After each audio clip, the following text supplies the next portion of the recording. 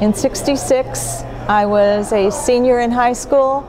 I had attended Girls State that year, and that night I was supposed to give a presentation to the American Legion Women, which was a couple of blocks down from the Capitol building.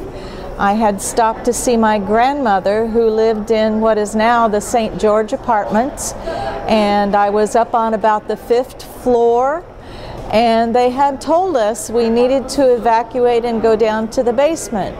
And my grandmother, being the stubborn woman that she was, refused to go downstairs. So we were standing looking out the window, and debris started flying past the window. And the moment we started seeing window screens flying by the windows, that's finally when she would go downstairs to the basement. I don't recall seeing it hit the Capitol building. By that time I was afraid enough that I was down in the basement.